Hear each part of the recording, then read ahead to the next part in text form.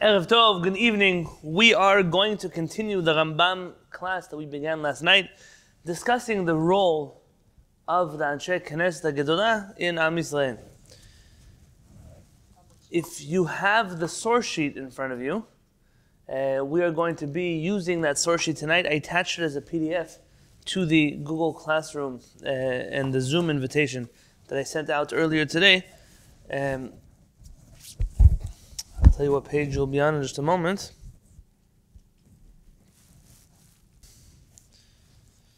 I ended off telling you that our rabbis taught us the following thing. On page 6 in Bava Batra, Amar Rabbi Avdimi says, Dimen Chefa, Rabbi Avdimi of Chefa says, they claim to have his grave today in Chefa, I'm not sure. Miyom shecharav Bet HaMikdash, from the day that the Bet HaMikdash was destroyed, Nitla nevuah min hanevi'im, the prophecy was taken away from the prophets, V'nitna leChachamim, and was given to the sages, the Chachamim. Atu Chacham lav navihu? Are you trying to tell me that a Chacham is unable to be a prophet? Meaning, are you saying that Chachamim and Nevi'im are mutually exclusive? This is what he means to say. What it intends to say, what Rabbi Avdimi intended to teach us was that even though the Nevu'ah was taken away from the Nevi'im, the Nevu'ah was not taken away from the Chachamim. That's the meaning of this teaching. So the Nevi'im ceased prophesying, but our Chachamim did not cease to be connected to HaKadosh Baruch Hu. In Bava Batra it continues, Amar Amemar said, V'chacham adif min navi. Not only can a Chacham be a Navi, and not only did the Nevi'im stop prophesying whereas the Chachamim continued, but more than that, if you would ask us to choose who is greater than who, a Chacham is greater than a Navi. A sage is greater, preferable to a prophet. Shneimar, like it says, okay, this is relevant, not relevant to us. Let's look on page 7.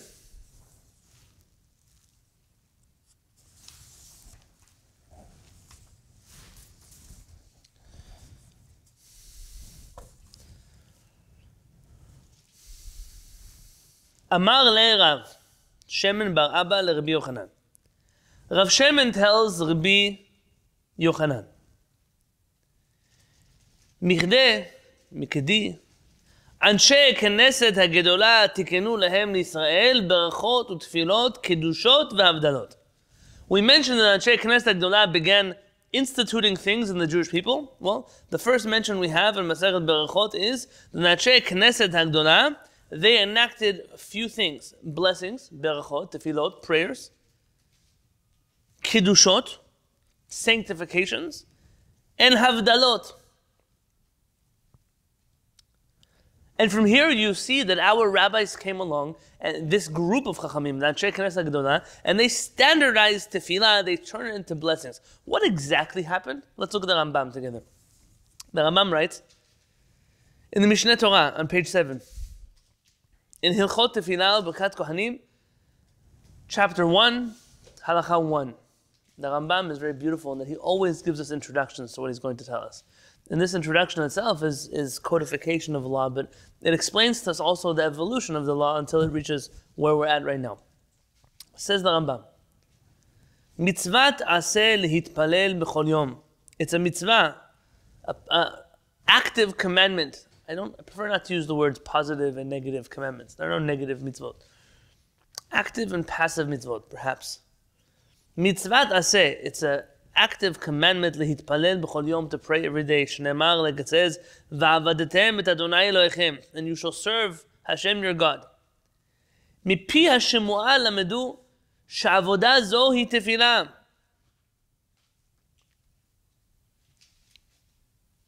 According to the Shemuah, according to our rabbinic tradition, it tells us that this service, how do you serve HaKadosh Baruch Hu? Through tefillah. Shneimar ule'ovdo b'chol levavchem, ule'ovdo b'chol levavchem. We say that every day. Ule'ovdo b'chol levavchem. What does it mean? To serve HaKadosh Baruch Hu with all your heart? Amru Chachamim, Ezohi Avodah SheBaLev, Zo Tefillah. What is Avodah SheBaLev? What is the service of the heart? The service of the heart is Tefillah. So we know that there is a biblical requirement to pray every single day. So what is unique then about Anshe Kenesset HaGedolah? What are they doing here? Ve'en minyan hatefilot min haTorah. The number of prayers is not written for us in the Torah. Ve'en mishneh hatefillah hazot min haTorah. And the form of this tefillah, the way in which we pray, the formulas which used to pray, are not in the Torah. Ve'en latefillah zeman kavua min haTorah. Says the Rambam that according to the Torah, there's also no set time for prayer. So yes, we know the different forefathers prayed at different times of the day. We know the different forefathers and foremothers of ours used different tefillot and formulas of tefillah. We also know that altogether our forefathers may have prayed 3 tefillot a day. But none of this is required or mentioned explicitly in the Torah that is exactly the way that we're supposed to pray. What we know today of 3 tefillot a day in a certain type of formula with the specific prayers and set times to pray shacharit, set times in which you could pray mincha, set times in which you can recite Kriyat Shema and Arvit. All of these are later institutions of Am Yisrael, but not originally the way in which the Torah prescribes prayer. It's for that specific reason, Ufichach, in the bottom of page 7, the Rambam continues on Halakha Bet, Nashim va'avadim chayavin b'tfilah, that women and slaves are obligated in the tefillah. Why on earth would the Rambam lump together women and slaves? Baruch atah Adonai, Eloheinu melech haolam, she'akol yavor.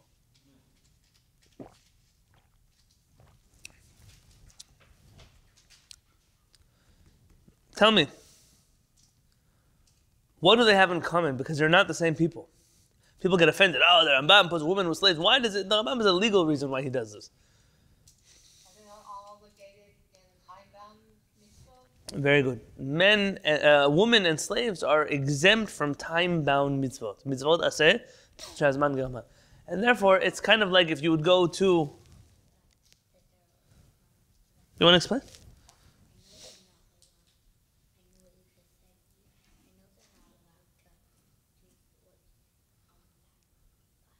They're not obligated to mitzvot that are bound by time. You're right. We learned about that on Shabbat recently.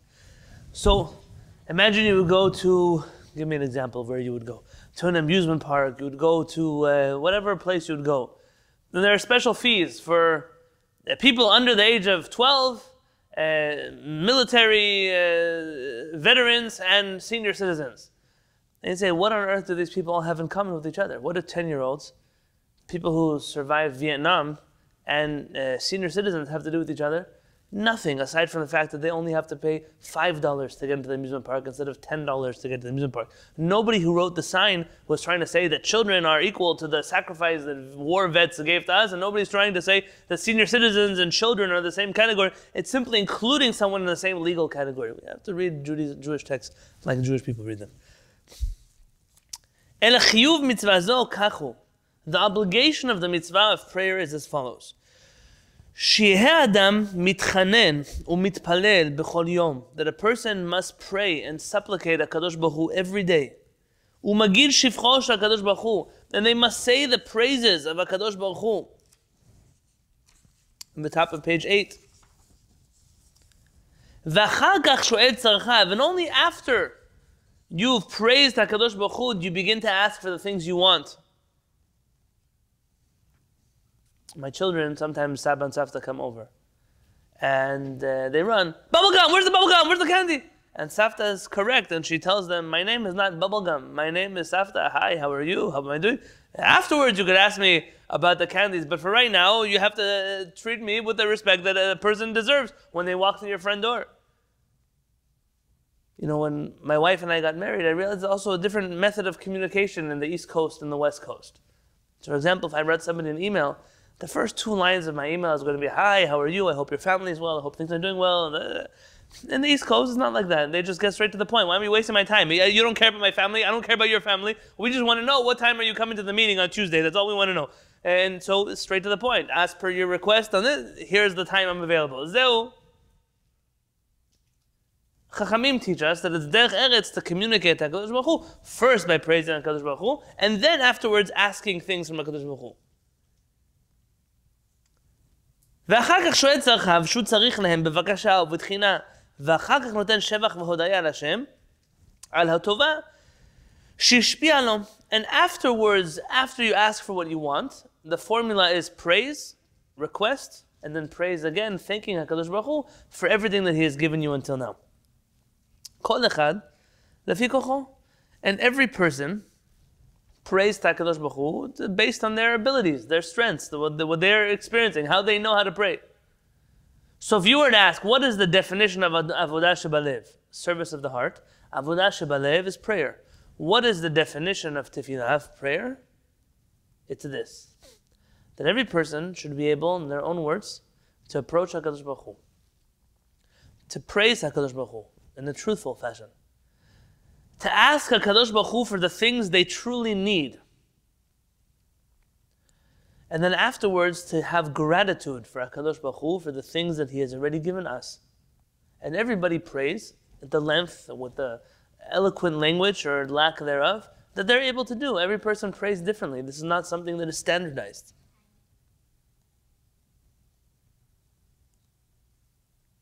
And therefore, next halakha, the Rambam says, Im haya ragil, if a person was accustomed, they were fluent in Hebrew, or in this process of prayer, it's not just Hebrew, it's the ability to pray properly, marbe bitchina uvakasha, then he prays more. Vim haya aral sevatayim, and if a person was of slow speech, not meaning that they're literally slow, but they're not eloquent in their language. Midaber kefi yecholto, they pray however much they can. Uvchol et sheyirtzen, whenever they can. V'chol minyan hatefilot kol echad kefi yecholto, and everybody prays the amount of prayers that they're able to pray. Yesh mitpalel pam achad bayom. There are those who pray only once a day. V'yesh mitpalelin pamim harbe. There are those who pray many times a day. You think Chachamim only prayed 3 times a day? 3 times a day is the bare minimum the Chachamim obligated us to pray.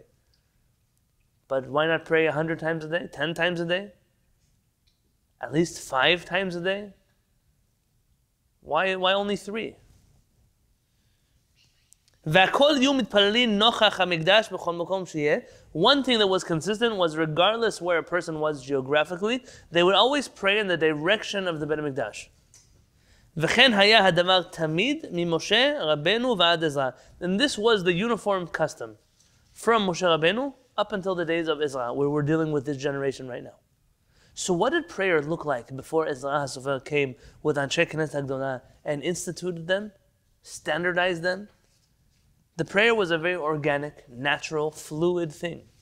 That those who were better at it, and those who were less versed in how to pray properly, they prayed perhaps whatever minimum they were able to offer up to HaKadosh Baruch Hu, but it was truly what we call Avodah SheBaLev, service of the heart.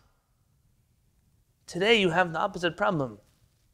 People pray exactly every single word it says in the Siddur, and you look at their face. I cannot forget my childhood of looking at people's faces and seeing them pray. It's almost like part of the way they prayed, aside from erratic shuckling and head bobbing and everything else that came along with prayer, there's also this it's like a pained expression. If you haven't seen what I'm talking about, you probably don't know what I'm talking about. It's almost like you're suffering in your tefillah. And I wonder to myself, is that really tefillah? Is that really tefillah? When I spoke to the elders in Yerushalayim who told me that they remember their grandparents, they would come to the Derech Knesset. Everybody would have their own bench or their own pillow on that bench, and they would have a glass of tea that was probably a little too sweet and they should have been drinking at the Derech Knesset. Everybody had a date with a walnut inside or some kind of marzipan that was handed around, and they would have their legs crossed and they would lean back and they would sing Bakashot HaKadosh Baruch Hu, and they would also pray their obligatory prayers, but nobody rushed to leave the Derech Knesset. Everybody came early to the Derech Knesset. The rabbi used to stick around to learn Torah with whoever wanted to in the Derech Knesset. Tefillah was something normal, organic, natural, flowing. And we've institutionalized tefillah, and all of a sudden, all of the technical tefillah is there. But Avodah SheBaLev is disappeared completely. In fact, if you're going to be one of those emotional people during your tefillah, everybody will look at you like you're crazy. We had one of our mothers like that in the Mishkan. Remember our mother who came to pray in the Mishkan? Who am I talking about? Chana comes to pray. Alatz libi b'Adonai. She comes to pray to HaKadosh Baruch Hu. And what happens, Chana? What does the Kohen Gadol think? He reads the word backwards and he thinks she's drunk. Very good. Eli reads the Urim and Tumim backwards and she thinks that she's drunk. Instead of saying keshera, that she was kosher, it says that she was shikora, that she was drunk. And he tells her, why are you praying like this in the Beit HaMikdash? You read that in your Navi book? I'm so proud of you, Chana. That was the first book we read. That's in the Navi book. So, you have here a classic situation already of many, many years ago, in which a Jewish woman comes to pray with intention, with kavanah, and everybody is looking at her like she's a strange bird inside of a Beit Knesset. This is not new. It's not a new problem. Let's continue one more paragraph in the Rambam, in the bottom of page 8. Kevan shegalu Yisrael b'mei Nebuchadnezzar harasha. Once the Jewish people were exiled in the days of Nebuchadnezzar, the evil one, nit'arvu b'faras v'yavan. They became intermingled with other cultures like Persia, like Greece. Ushar haumot and other nations, v'noldu lehem banim b'artzot hagoyim. And children were born to them in the countries of the goyim. Ve'otan habanim nitbalbelu sevatam. And those children who were born in foreign countries, their Hebrew, their language became confused. Vayta sefat kol echad ve'echad me'orevet milshonot harbeh. And it became common in Jewish households that along with Hebrew, other languages were mixed into that Hebrew. V'kivan shaya medaber, when a Jewish person would speak, eno yechol ledaber kol tzorko b'lashon achat. Jews were no longer speaking one language well, ela b'shibush. They were speaking confused languages. Shneimar, like Nehemiah says, uvnehem chatzi medaber ashdodit, ve'enam mekirim ledaber yehudit, v'chashon ava'am. These Jewish people, they're speaking half Jewish, half ashdodit. They're confused in their language. There are some Jews that had Hebrew that was mixed into it foreign languages. And there were other Jews that their language of mixed in Hebrew and foreign languages became their mother language. That became their holy tongue. That's an even more embarrassing development of Jewish history. Chaval that it happened, but then to champion the mistake that it happened, that's already incomprehensible. We call this Hebrewish, or you hear people say, they speak half a sentence, it's Hebrew. By the way, today in Israel, this is already a thing. In Israel, Israelis no longer speak Hebrew. Israelis speak English with Israeli accents. So all kinds of words that they borrow that today, for example, how do you say in Hebrew to send somebody a fax message? For a fax, I don't even know who uses faxes aside from Israel. The word they use is lefaxes. I'm going to faxes something. Or in Hebrew, when they want to tell, I want to send you a text message, instead of writing, ani eshlach lecha hodaa, I will send you a message, they write, SMS lecha, I will SMS you. It's already become part of the vocabulary. I was once sitting in my aunt's house in Atlit, my aunt Esther, Hashem should bless her with good health. I was sitting in her home, and she brought out a variety of teas, as is classic in a Moroccan home. There's one cup of water and 100 boxes of tea. So I'm trying to figure out which of these teas I want to drink, and there was one of them, it really caught my eye. The problem was I'm holding this box and I'm flipping it, it has sides to it. I'm trying to see what kind of tea this is. And I'm thinking to myself, either my mind is not working properly, there's Hebrew words, I don't know. I'm trying I cannot make out the words. Something comes out to me that this tea says on it in Hebrew, yellow label. That's what it says, which is yellow label. But it took me a long time to figure out that it was an English word written in Hebrew letters. If they would have told me that they would write yellow label in English, I would know exactly what they're talking about. This is exactly what the Rambam is talking about. Nitbalbelu sefatam. Their language has become, it's funny, their language has become confused. And therefore, because of this, כשהיה אחד מהן מתפלל, when one of them came to pray, תקצר לשונו לשאול חבציו. They were unable to properly express themselves and what they needed. או להגיד שבח HaKadosh Baruch Hu, בלשון הקודש. Or they were unable to properly praise HaKadosh Baruch Hu in Hebrew. עד שיערבו עמה לשונות אחרות, until ultimately they had to, while they were praying Hebrew, use other words to describe HaKadosh Baruch Hu. Now, aside from the tragedy of not being able to pray in a fluent Hebrew, there's also, and I'm reading into the Rambam here, my own reading, and I hope that someone else before me said this, so that I'm not relying on myself. There's also the danger of what happens when you start to borrow non-Jewish words to describe HaKadosh Baruch Hu. You open up Sidurim and you see the English side of the Sidur. I always say, whatever Sidur, it doesn't matter which Sidur you use. It's the King James half of the Sidur. The omnipotent, the omnipresent, the all-knowing, all-powerful, all kinds of crazy words you read over here. Who says that about HaKadosh Baruch Hu? Even earlier I used the word supplication. What on earth is a supplication? I only know what a supplication is because I know what the Hebrew word techina is, and I know that they translate techina as a supplication. But never in my life have I used the word supplication outside of the context of techina. It would be much better for us to use the Hebrew words that mean what our Chachamim intended for them to mean. And because our rabbis knew this was unreasonable to expect mass fluency of Hebrew, וכיוון שראה Ezra ובדינו כך, once Ezra and his Bet Adin, the Anshe Kenesset HaGedolah, they saw this problem, עמדו ותיקנו להם 18 ברכות על הסדר. They went and instituted for them 18 blessings al haseder. Al haseder is a unique meaning. Anyone know what al haseder means? I think I know. Yeah? On the order. On the order. What does on the order mean? Very good, that's right. That's a translation of it. Order of what? I should have brought it today. I didn't bring it. There's a piece of Agadah. Chachamim mentioned that Paro said one of these blessings, and this said one of these blessings. All of these blessings were said previously in Jewish history, and Anshe Kenesset HaGedolah in their Ruach HaKodesh were able to bring all of the berachot that were mentioned previously in Jewish history and put them in proper chronological order and create for us the Amidah. It's a piece of Agadah that is not necessarily relevant for right now, which is why I'm not delving into it. Shalosh Rishonot, the first 3 blessings, Shevach LaHashem, as required by the law. The first 3 blessings are praise to HaKadosh Baruch Hu. V'shalosh acharonot hodaya, and the last 3 are also a thanksgiving blessing to HaKadosh Baruch Hu. What are the first 3? The first 3 paragraphs, Amidah, until Ata Kadosh.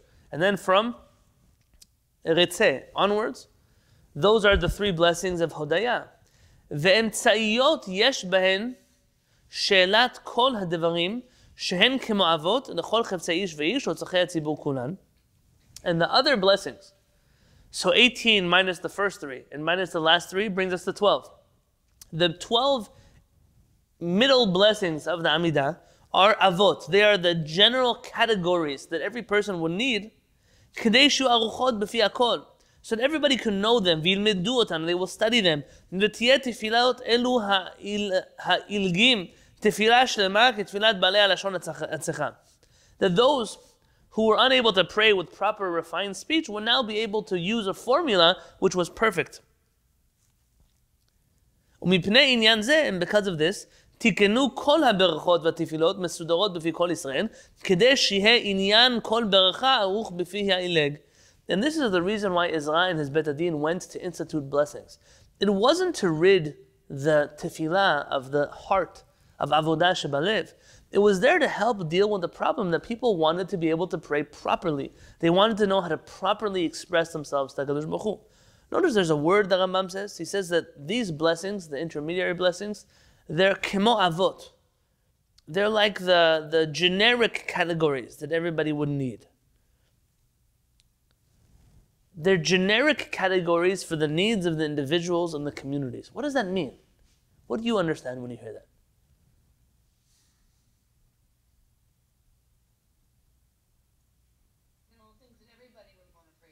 Okay, so that's one part, for sure. The basic Chachamim have gotten together all of the main categories of things you want to pray for.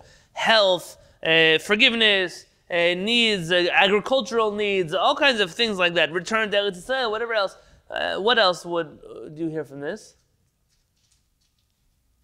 It's like a blueprint that one can take off from one's own tefillah. Okay, very good. Zev said exactly what I wanted to say. You have this question that's brought up. Are we allowed to pray in our own words? Can we introduce into the Amidah our own prayers? Our Chachamim say that aside from the first 3 and the last 3, which are standard formulas of praising HaKadosh Baruch Hu, that the middle blessings of the Amidah, what do you mean, can you? Can you? You must. You must. Those are only outlines. It's like it's the notes. You know, you're planning to write a book, so you make an outline of the book. But if you don't ever write anything more, then it's just going to stay an outline. Chachamim gave us generic categories. Who here has a complete bill of health in themselves that they never need to pray for health, or they're not worried ever in the future about their health? Who here doesn't have anybody in their extended family who needs prayers for health? Or anybody of their friends who needs prayer? So how do you go through a blessing of Rifa'enu and not pray for yourself? Not pray for the things that are uniquely bothering you. The things that the rest of your family needs. Parnasah.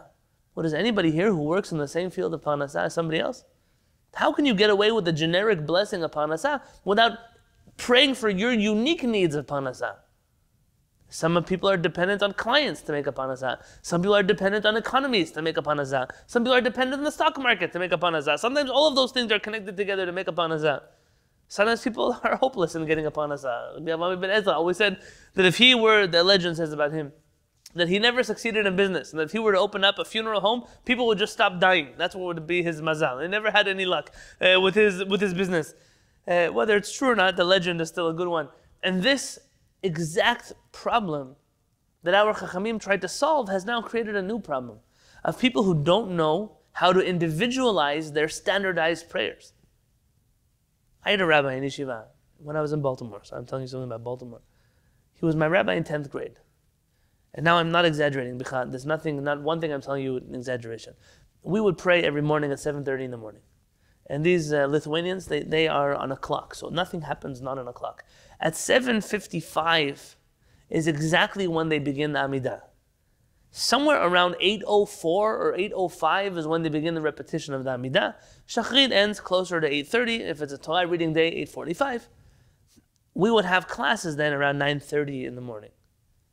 My rabbi in 10th grade, who he used to start his Amidah at 7:55, when it was 9:27 before our class started, he would take his 3 steps back for his Amidah, and he would come to the classroom and take off his tefillin as he was preparing to teach our 9:30 class. In 10th grade, I had an example of what is a person who can pray Amidah for 1 hour and a half. Now, is there any expectation that any of us should pray Amidah for an hour and a half? No, that's not the message of this story. For many of us, praying Amidah for an hour and a half would be highly impractical, or it would be fake of us. It wouldn't be genuine of us. What it does teach you, though, is I'm certain that this rabbi who knew how to read Hebrew and translate Hebrew and write Hebrew was not stuck trying to pronounce all the words. Rather, he was teaching his Talmidim that prayer is so personal that you can be immersed in it for an hour and a half. I recall when the Kalav Rebbe, when I used to pray with him, should live and be well, Hashem should bless him with health, at the end of his Amidah, he would take his talit and throw it over his whole body. So he would wrap himself, you wouldn't see him. And he could stand there for 15 minutes, 20 minutes, just alone. Just praying for whatever he needs to pray for. Why is this so unusual today? Sometimes you go to a minyan, you go pray in a place, and you're rushing, you're losing your breath to catch up the Amidah by the time the Chazan is done. You don't even have time to think about the words you're saying, let alone to add anything of your own to tefillah. Who created this type of tefillah? And who is fooling themselves that this tefillah has anything to do with what Anshe Kenesset HaGedolah were? Anshe Kenesset HaGedolah were trying to fix a problem.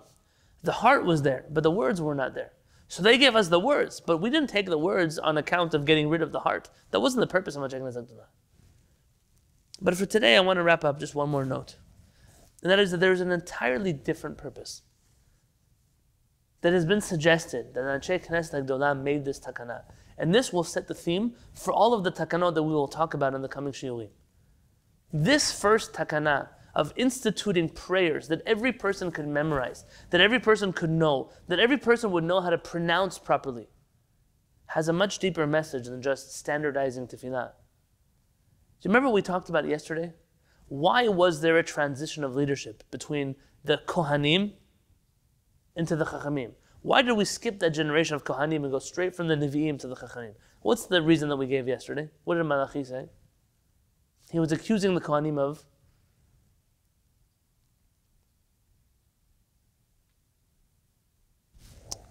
what is he?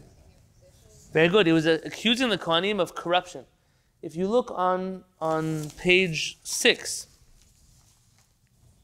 Malachi says in chapter 2, Pasuk 8, V'atem, and you, sartem min haderech, you Kohanim have deviated from the path. Hichshaltem rabim b'Torah, you have made many stumble through your teachings of Torah. Shichatem berit halevi, you have corrupted the covenant that HaKadosh Baruch Hu made with the Nevi'im. Amar Adonai Tzevot, says HaKadosh Baruch Hu.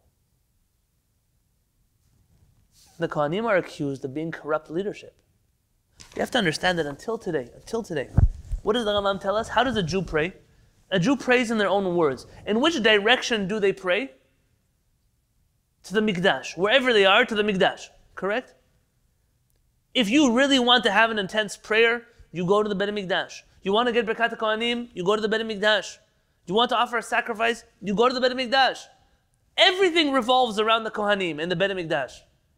Along come the Anshe Kenesset HaGedolah, and they say, how can we let people have their lives centered around something that is so corrupt? Something that is so problematic. We must decentralize religion in Am Yisrael. It sounds like chaos, and it's exactly what happens. Ezra HaSofer not just gives permission for this chaos, but he leads this movement of chaos. And more than he leads this movement of chaos, Ezra HaSofer has one last reason. I was once watching a beautiful piece of Chazanut in a denomination of Judaism that I normally wouldn't pray of. A beautiful piece of Chazanut.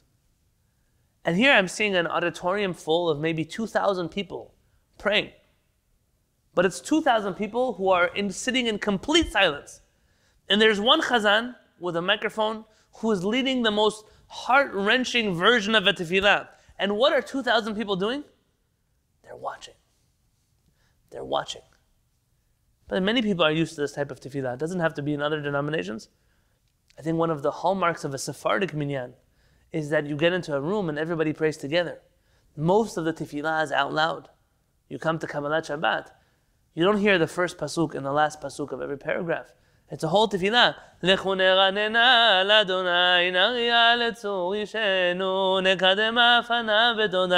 sing it together. The chazan is there to help us get through the tefillot, but he's not a cantor. He's not somebody you're listening to a concert of. Even in Amidah, Yom Kippurim, Rosh Hashanah, there are piyutim that we pass around, things that we pass around to each other. Adonai, shamati shimacha, yareti, Adonai. We're praying together. Everyone is involved in this tefillah. Shir HaShirim. The whole room gets involved in Shir HaShirim. There's no cantor. My wife once said that those who can sing are singers and those who can't are cantors. This is a certain mentality in Am Yisrael. You go to a show. The Beit Knesset is a performance. There actually have been researchers who have studied why the sermon was such a big deal in the world of yesterday. Not just in the Christian churches, but also in the Jewish synagogues. In the Lower East Side of 100 years ago. Why did Jews gather in mass to these? You know how long those derashot were? Sometimes the rabbi's speech was an hour and a half, 2 hours long. He would spend days preparing that sermon. What was so special? What was so special about that sermon? What was special that nobody had a TV at home. The movie theater cost money. The opera houses cost money. You get your entertainment in your house of worship. There's a singer, there's sometimes even a band, and there's a person who speaks, an animated speech with stories and jokes and riddles and all kinds of politics, whatever they speak about. That's entertainment of 2 hours on a Sunday morning, on a Shabbat morning. And as soon as people don't need that anymore, so then in the words of the Paitanim, Father Mackenzie is writing a sermon that no one will hear. Nobody's going to hear it because nobody's listening. Nobody cares anymore. The rabbi's derasha goes from being 2 hours long to I was once in a Beit Knesset and they told me, go, you have 90 seconds. 90 seconds? What are you going to say in 90 seconds? Tush's parasha is Shabbat Shalom, thank you to the sisterhood. What are you going to say in 90 seconds? It's not normal. So why bother speaking in the first place? People have a Twitter attention span when it comes to derashot. They can do 160 characters or less. That's what they can handle. By the way, I once made that joke and someone showed me a book of a rabbi, I'm not denigrating the book, who wrote a book of Divrei Torah, 160 characters or less in the weekly parasha, which tells you that the attention span of your average person is 160 characters or less, which is a devastating reality to live in. Chachamim see that the Jewish people have turned the Beit HaMikdash into the place where other people pray for me. Other people worship for me. Other people study Torah for me. I don't have to do anything. I'm disconnected. If I don't know how to pray, big deal. There's someone in Jerusalem who prays for me. I don't know how to say Kaddish. I'll pay the rabbi to say Kaddish. One of my friends once wrote The first rabbi in America who took $10 to say Kaddish for somebody else is single-handedly responsible for ruining the rabbinate in America. How hard is it to learn how to say Kaddish? How hard is it to show up on Shabbat to say Kaddish once a week? Why delegate Judaism to other people? Ezra HaSofer comes around and says, I'm not a Kohen anymore. Now I'm a Sofer. I may be the Kohen Gadol. And even though I am responsible for the Beit HaMikdash, I'm decentralizing Judaism. I'm making sure that every home is its own Beit HaMikdash. That every Beit Knesset is a Mikdash Me'at, is a miniature Beit HaMikdash. That every person knows how to pray. That every person says blessings before they eat food. That every person knows how to pray 3 times a day, and at which time of the day, and exactly which words they need to say at the very minimum. And what we might see as an over-standardization of Tefillah, Ezra HaSofer was leading a revolution that creates the Judaism that we have today. To the point where when a Christian missionary comes over to us and says, oh, the book of Leviticus, it's all about blood and sacrifices, and where is the blood that you need, the blood of this one and that one, and you tell, I don't know what you're talking about. Because maybe a Jew 2,000 years ago would understand the need for a Beit HaMikdash with sacrifices. And we all want the Beit HaMikdash, not necessarily the way that the Beit HaMikdash used to look, but a glorious Beit HaMikdash of the future. Nonetheless, we all are able to hold our own. We know how to pray, we know how to learn, we know how to engage our families in Torah mitzvot, we know how to engage our communities in Torah mitzvot. And essentially, as I mentioned to you on Chanukah, this is the story of Chanukah. When leadership becomes corrupt, when the Beit HaMikdash is taken away, the Jewish people always have their own miniature Beit HaMikdash to retreat to. They always go back home. It's exactly why we don't need to light a Chanukiah in the Beit Knesset per se, because that's not the point.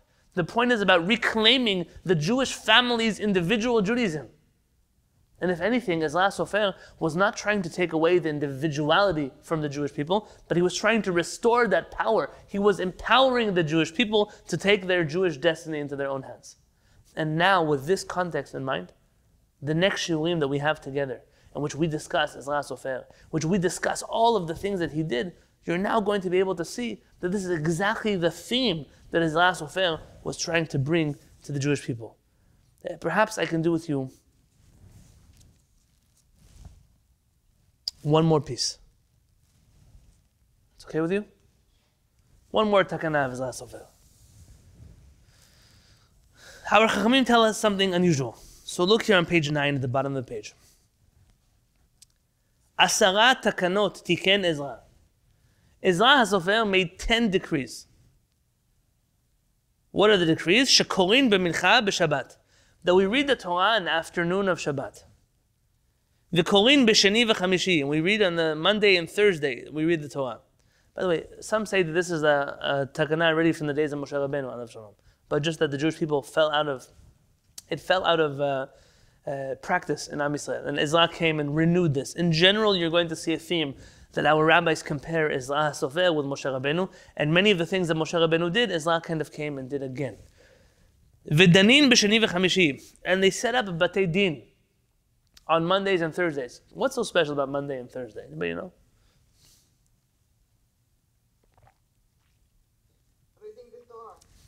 Yeah, why? Why? What happens on Monday and Thursday?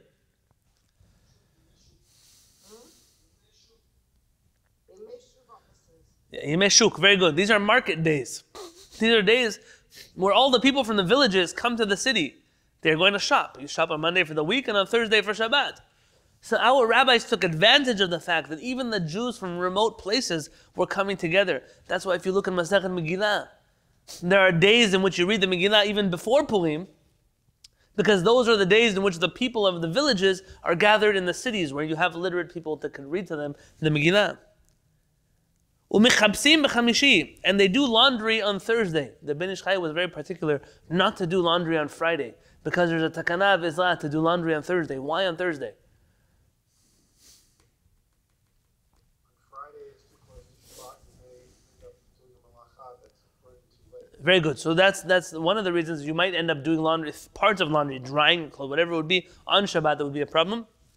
Even just the fact that you need time to prepare for Shabbat.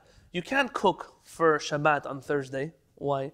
You don't have a refrigerator, food doesn't last, you have to cook on Friday. But things like laundry, you can fold your clothes and leave them in your closet from Thursday.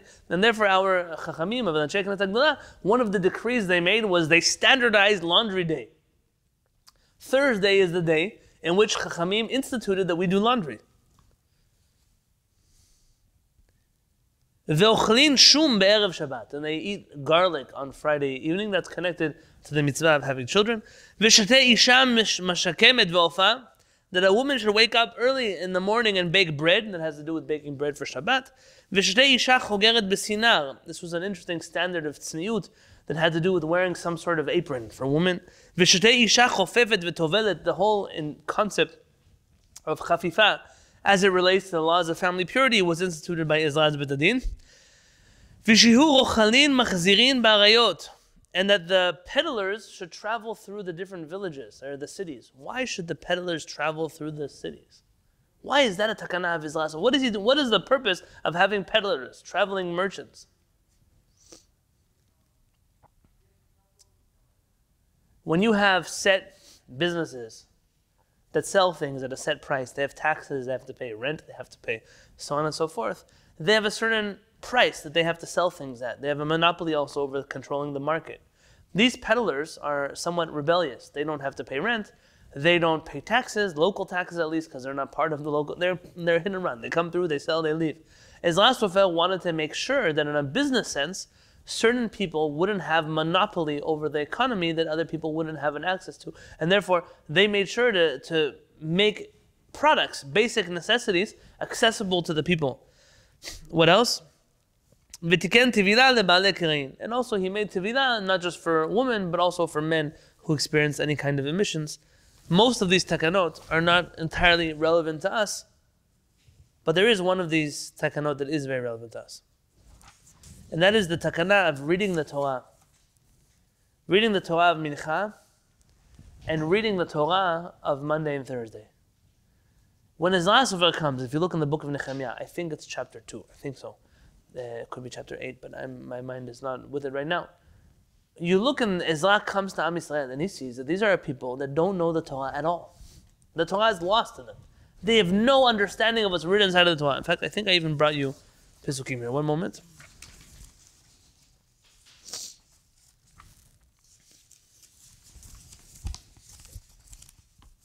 Yeah, look here. On page 13.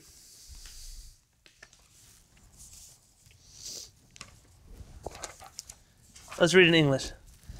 On the first day of the 7th month, this was page 14. On the first day of the 7th month, Ezra the priest brought the teaching, meaning the Torah, before the congregation, men and women and all who could listen with understanding. He read from it, facing the square before the water gate, from the first light until midday, to the men and the women and those who could understand. The ears of all the people were given to the scroll of the Torah. Ezra the Sofer stood upon a wooden tower made for the purpose. And beside him stood Matitya, Shema, Anaya, Uriah, Chilkiah, Masiyah, at his right and his left. Okay. Ezra opened the scroll in the sight of all the people, for he was above all the people. As he opened it, all the people stood up. So interesting, this is reminiscent of a minhag that we do today. What's that minhag?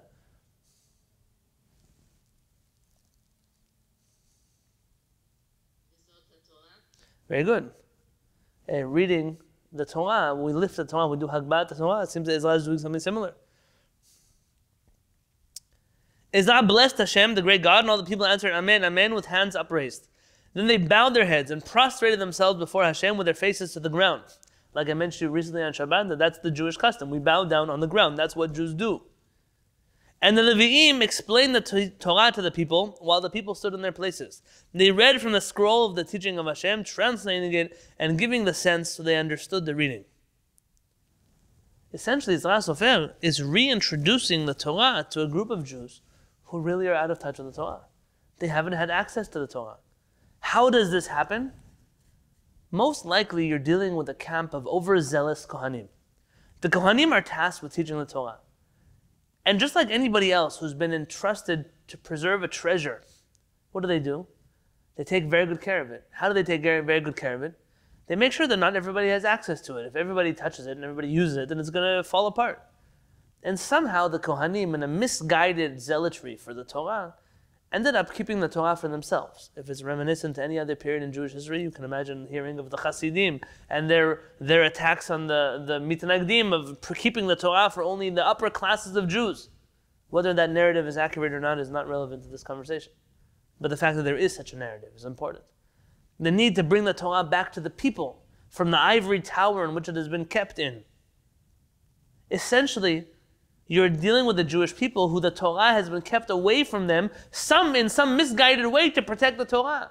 But what has happened is by protecting the Torah, we have undermined the Jewish people. And you have a Jewish people that are entirely illiterate of the Torah. They're not familiar with the Torah itself. Our generation is not so far away. I'm not talking about the Jews who are outside of the Beit HaMikdash. I'm talking about the Jews who are inside of the Jewish community. I would think that for the vast majority of them, if you would make a list of 20 halachot that are written inside of the Shulchan Aruch, they would have no idea what you're talking about. You would say, name the rabbi who said the following quote, and they would tell you, who was that? Was that a... They would never know. Haman said, Paro said that? They would never know. Because it goes against everything that they were told in their illiterate understanding of Judaism.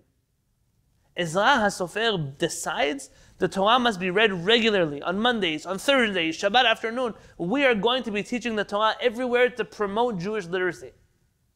There is a concept that is very strong in the Ashkenazi Jewish community. And this is the concept of Yiridat HaDorot, the decline of the generations. This idea is very powerful because it allows a generation older than the current generation to always have complete authority over the current Jewish times. And people get guilted into, oh, look at you, the generation ago, we would have never done that. All the Jews used to keep Shabbat, and the shtetl was so great. And look at you people over here in New York, you don't do that. And you look at the shtetl and you say, do you know how many? You know that in Radin, when the Chavetz Chaim was alive, there was a bus line for Jews on Shabbat, because the majority of the Jews in the Chavetz Chaim's town didn't even keep Shabbat. They tell you that in Yeshiva when you heard all about the shtetl. They tell you about the Bet Yaakov movement and Sara Schenirer, who was busy saving Jewish girls, not from the Haskalah, she was busy saving Jewish girls from other Jews who were selling their children. That's what's called golden ages. Very good. It's a romanticization of the past. It's very dangerous. Ezra HaSofer is coming to give an understanding. Everyone needs access to Torah. This romanticization of the Jewish people, especially the times of the first Beit HaMikdash, it existed in the generation of Ezra also. You hear very often rabbis quote the following teaching of the Talmud. I want to read it to you, and for this we'll end our shiur tonight. The Gemara says the following. On page 10. And it shall come to pass on that day, his burden shall be taken from on your shoulder, and his yoke from on your neck, and the yoke shall be destroyed due to fatness, due to shaman. Amar Rabbi Yitzchak Nafcha. Rabbi Yitzchak Nafcha said, Napacha, that's what they translate. Chovel ol shel Sancheriv mipnei shemno shel Chizkiyahu she'ad dolek b'vatei knizot v'vatei midrashot. The yoke of Sancheriv was destroyed by the oil of Chizkiyahu that would burn in the Batei Knesset and the Batei Midrash when the Jews were studying Torah all night long. Ma'asa, how did Chizkiyahu make a generation of Jews who learned Torah? Nobody was democratic about this. Na'atz cherev al petach bet midrash. Chizkiyahu put a sword at the entrance of the Bet Midrash. V'amar, and he said, Kol mi she'eno osek b'Torah yidkar b'cherev. Anybody who doesn't learn Torah, this sword is going to take care of them. Badku midan v'ad Beersheva v'lo matzu am haaretz. They checked from Dan until Beersheva, and they did not find one am haaretz. V'lo matzu tinok v'tinoket, and they didn't find a little boy or a little girl, ish v'isha, a man or a woman, shelo hayu biki'in b'ilchot tumah v'tahara. They were not experts in the laws of purity and impurity, which, as you know, is a very intricate area of halakha. V'al oto ador humer, and on page 11, that generation, it says in Yeshayahu, and it shall come to pass on that day that a man shall nourish a young calf and 2 sheep. And it says, and it shall come to pass in that day that every place where there were 1,000 vines for 1,000 silver coins, that shall be for briars and thorns. This is a beautiful time in a generation of Chizkiyahu HaMelech. In fact, there's even a Sephardic piyut that says, Limei Chizkiyahu nichsafti. I yearn for those days of Chizkiyahu HaMelech. So what was it? Did the Jewish people forget the Torah in the first Beit Mikdash? Or were the Jewish people studying Torah all night and all day? I think the answer is both.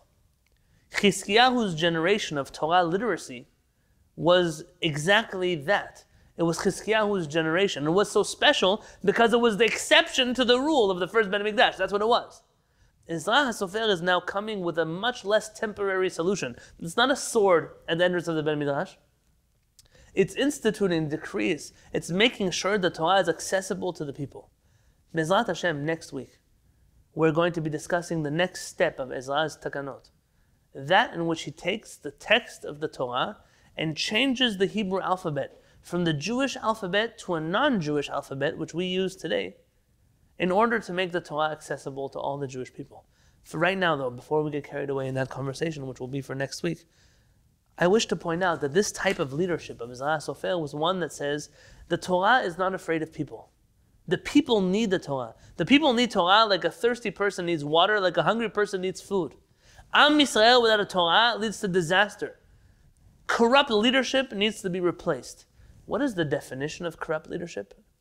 I learned from here that the definition of corrupt leadership is a generation of leaders who do not trust their own people. A generation of leaders which does not trust its own people is a generation that's not worthy of leading people. Someone called me this week and had a conversation with me about kashrut in the communities, and I said, I want to tell you something. There's something I told my community before we took a break here for COVID and we had to close down the Beit Knesset.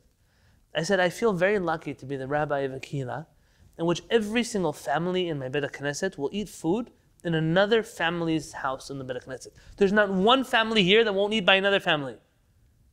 And I said, but a second thing hit me. And the second thing is I might be in a community, I'm lucky to be in a community, in which I will eat food in every single member's home in my kehillah. By the way, even those who don't necessarily keep kasher, I've eaten in their home too. When I come to their house, they know Torah well. They care about HaKadosh Baruch Hu. What they do for me to make sure that I get in their home, nobody would do that for you. How dare you lead people? So I was talking once to a person who told me that the rabbi would come every Friday to their house to collect a check. And what the rabbi would do when his mother, who was a Persian Jew, who for sure kept kashrut, even if she wasn't observant of halakha elsewhere, the Persian Jews, chazakah on him, they eat kosher food. What the rabbi would do is they would bring him, he said, only fruits. They would bring him an orange, a sealed orange, in a ceramic plate. And the rabbi wouldn't let the orange touch the plate. I don't know, it was shomer negiah from the plate. I don't know exactly what happened. He would put the orange on his hand, and he would peel the orange on his hand and put the peels on the plate, and he would eat the orange out of his hand. That aside from this Middle Eastern family, this guy looked like a monkey eating from his hand. Aside from that, it was disrespectful. What do you think we put in that plate? I'm thinking as a rabbi, don't you know the halakha that a cold orange can have nothing, even if that plate was used for a pig, nothing would happen with that plate? How dare you come and fundraise from somebody who you don't consider Jewish enough to feed you an orange that's not kosher for you? How dare you? What kind of leadership is that? And the flip side of that, when Jewish people see that my leadership doesn't trust me, that my leadership won't tell me what's mutar is really mutar, they won't tell me, everything is just asur, everything is forbidden, they'll never be honest with me about my Jewish faith, what do you think happens? You think Jews love you and Torah because of that? Ultimately what happens is you create a distrust. Everything the Chachamim say, the Jewish people don't believe. And what do you think is going to happen after that?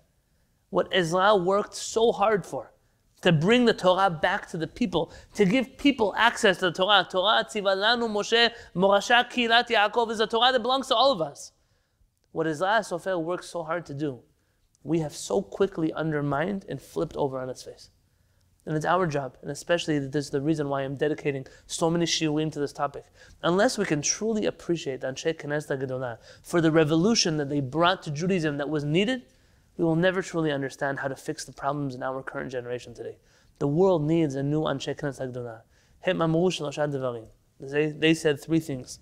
I'll end off today with this teaching. I once saw in the writings of the Lubavitcher Rebbe Alam Shalom. He has a commentary in Pirkei Avot. And he says, the Anshe Kenesset HaGedolah said three things, it's a redundant statement. They're right now going to say three things. Why do you have to say, they said three things and these three things are? What does it mean when it says they said three things? He suggests that these Chachamim were a new breed of Chachamim. That they took three things into consideration. Not just the Torah and HaKadosh Baruch Hu. That's what most Chachamim, what does Hashem want? What does the Torah say? These Chachamim taught, there's another element you have to take into consideration. The Torah, HaKadosh Baruch Hu, and the Jewish people who have to follow the Torah and HaKadosh Baruch Hu. Hem amaru shalosha devarim. They said three things, meaning when you come to learn halakha, when you come to teach Torah, you must teach a Torah, you must teach a halakha that is true to HaKadosh Baruch Hu, that resonates with what is written in the Torah, but the Jewish people, what is palatable for them, what they can handle, something they can do. It's for that reason that when you find that Ezra HaSofer makes decrees, then those decrees fall out of popularity in the Jewish people. Why? It's impossible to decree a decree in the community that the community cannot uphold. There's a calculation now. Brought into the equation is, what can the Jewish people handle?